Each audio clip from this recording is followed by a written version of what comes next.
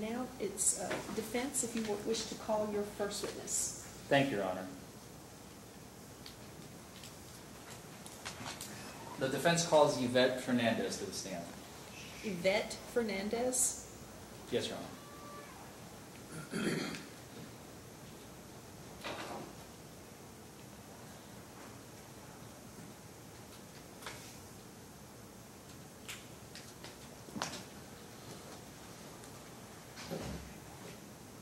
Ms. Fernandez, if you could make your way to the witness chair here.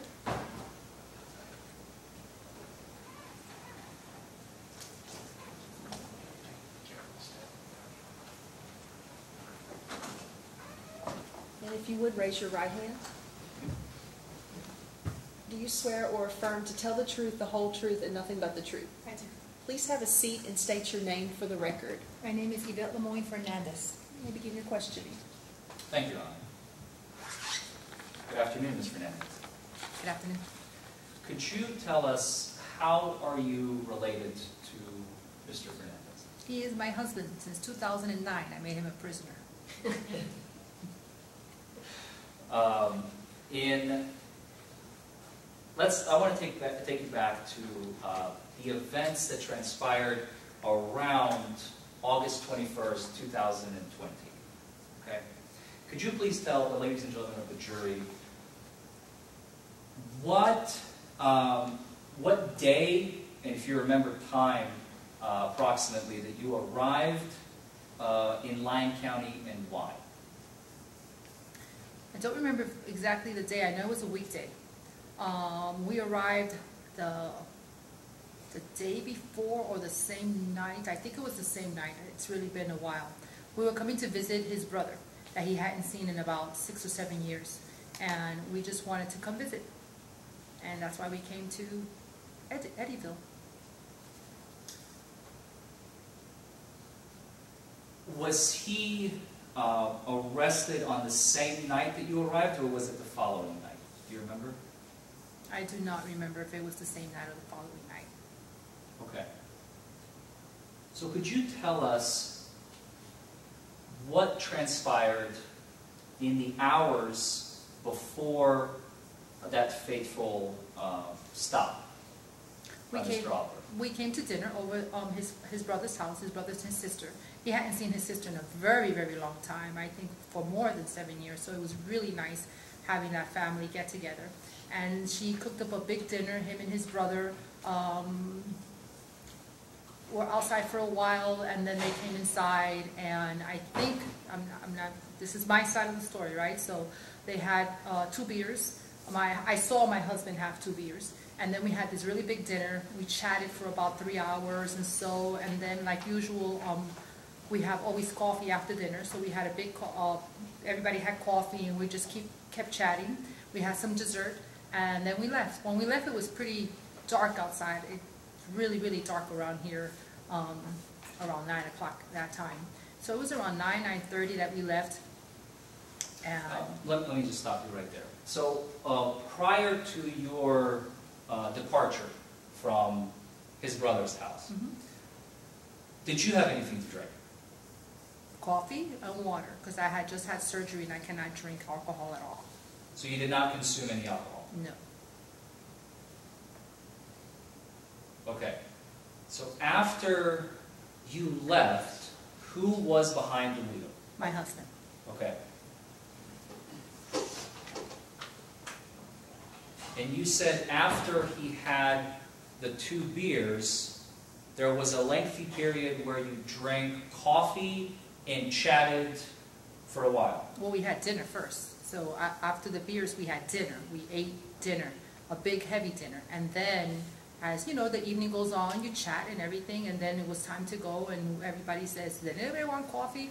Well, us Spanish people, we always drink coffee at night. So the answer was yes, yes, and yes to the coffee. So we had coffee, chatted for a little bit more before we left. And after you left, what happened?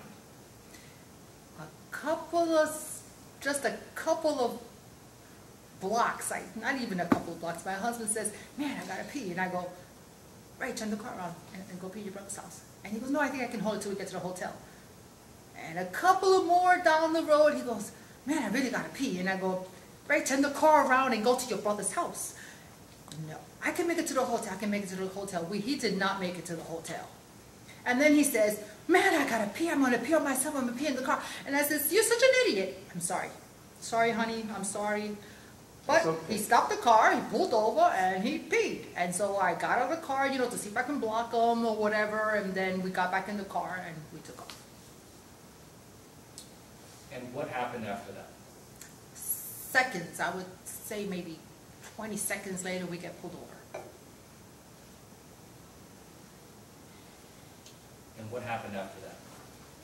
The officer approached the car immediately. We had already the registration out and of the car because it's a rental and stuff, and we had all the paperwork when we saw the strolling license. So the officer comes over to my husband's side, and my husband rolls down the window. We gave him the license and registration immediately, and then he starts to ask my husband, does he know why we stopped? He got stopped. And then.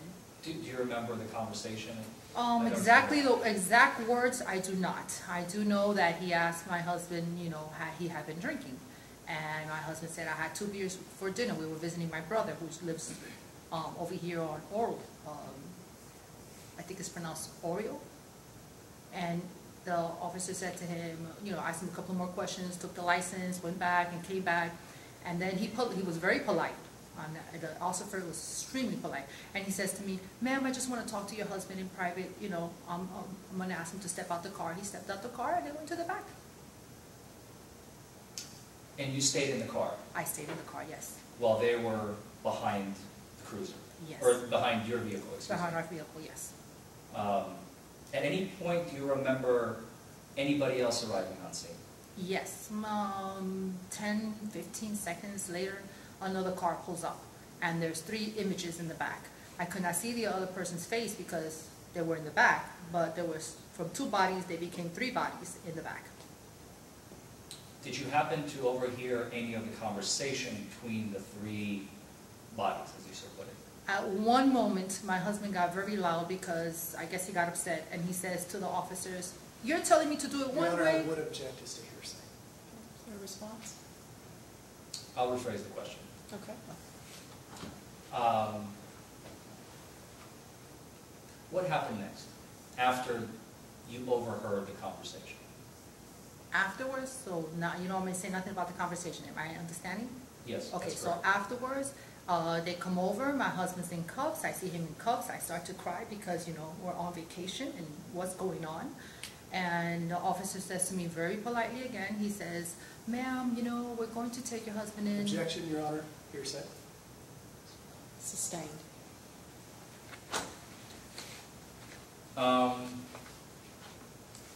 Did you know what Mr. Fernandez, your husband, was getting arrested for that night? No, I was not told what he was getting arrested for, and I was just told that it was a routine. Objection, Your Honor. Hearsay.